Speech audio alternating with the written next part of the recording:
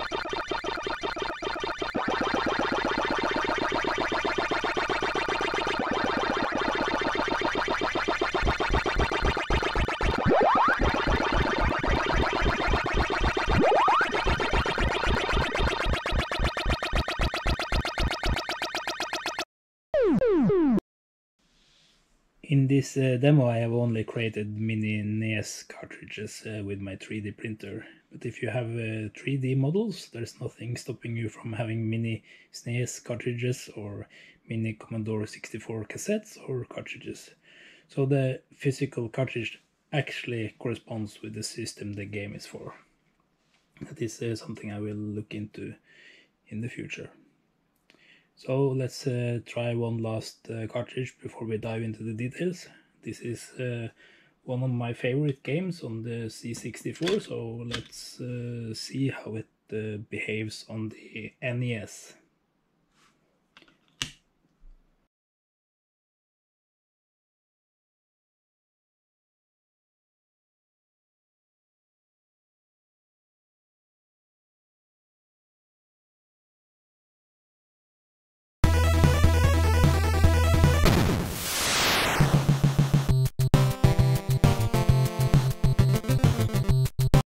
When editing this, it occurred to me how superior the C64 seed music really was back in the day.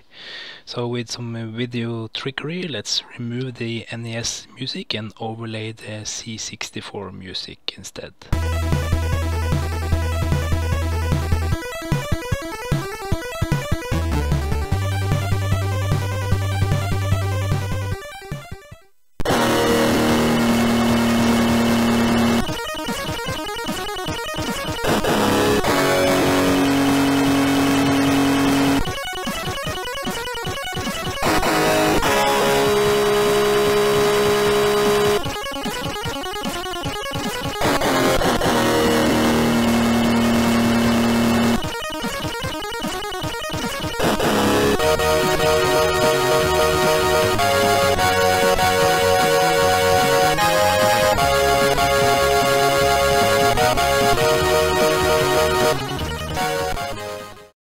I first envisioned this project back in 2016, and the idea back then was to label plain RF identification cards with some game art and then utilize a NFC or RFID reader and a Raspberry Pi to launch the game on the card when it was placed on the reader.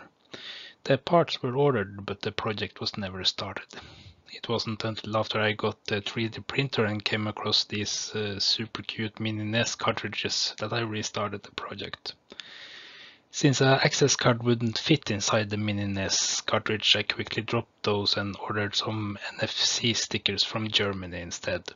I then slightly customized the Mini NES cartridge I found on Thingiverse to fit these stickers inside. The customized model is uploaded back to Thingiverse, and all the links can be found in the video description. Initially I planned to program each sticker with data to specify which game to load, but since every sticker has its own built-in ID, one can just utilize that instead to create a map between the ID and the corresponding game to launch in software. To play the game, my project utilizes a Raspberry Pi 4, in this case a 2GB version, running the well-known RetroPie Image. Using RetroPie is probably the easiest way to set up a Raspberry Pi with many emulators ready and working.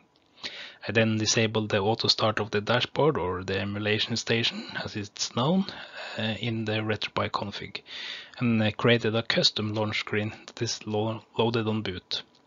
The custom launch screen, titled the Arcade Game Central, waits for an NFC tag to be read and then launches the appropriate game. When you exit the emulator game, you will exit back to the launch screen, awaiting a new game card to be read. Neil from RMC has done something similar in his game Kiosk, where he utilizes a barcode reader to read the barcode of physical games and then map these codes to the actual game to be launched. His project uses a Raspberry Pi to read the barcodes and an actual MiSTer system to launch and play the games themselves.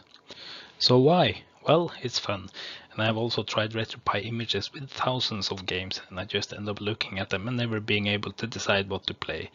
And if I try one, I quickly lose interest, as there are so many more to try. This is perhaps one way to try to get back to that old feeling where you have only a very limited number of games on physical cartridges. It's a little bit of actual physical work to load a new game, and maybe, just maybe, that causes one to play the game a bit longer and not just jump restlessly amongst them. I plan on making a master game cartridge as well. This cartridge will launch the emulation station instead of a specific game, as it can be nice to retain that feature as well. So that's it for the first video in this series. I plan to make at least 2 more videos about this project, one going through the setup in detail and 1 or 2 for the physical build of the arcade. Please leave a comment if there's something special you want me to focus more on. If you like content like this, be sure to like and also subscribe, so that we'll meet again in the next one.